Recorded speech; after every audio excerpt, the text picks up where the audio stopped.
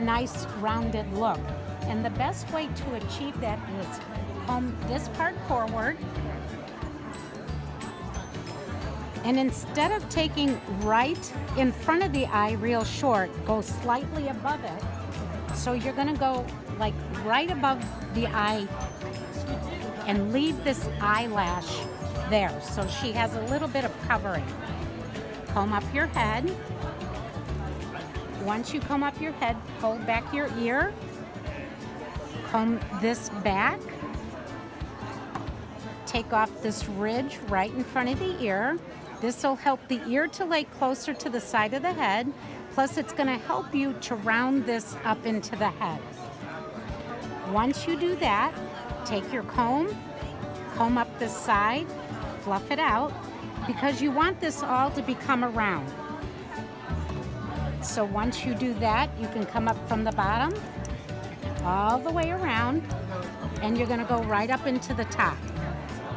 And then once you do that and you set this side, you're going to do the same thing on the other side. You want to comb this back.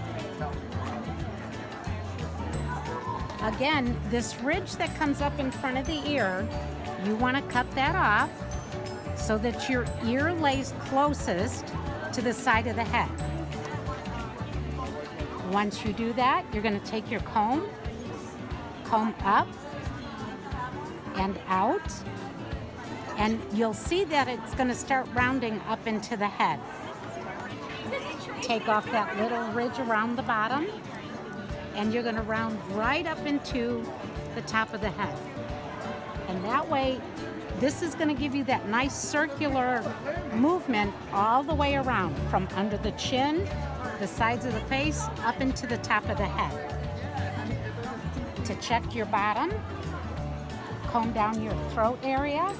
Comb this out just a little bit, and so that you don't get this big dip under here, once you've done your sides, just come underneath and round up right underneath so that you can pull this all together. So now you have this nice circular going all the way around her head. Just neaten up your chin. And now you have that nice rounded look. If you need to clean out the corners of the eye, once you do that, just take your scissor, clean out the corner so that this isn't going to curl and poke her in the eye, but it still leaves her nice eyelashes, which will fill in and give you that nice doodle look.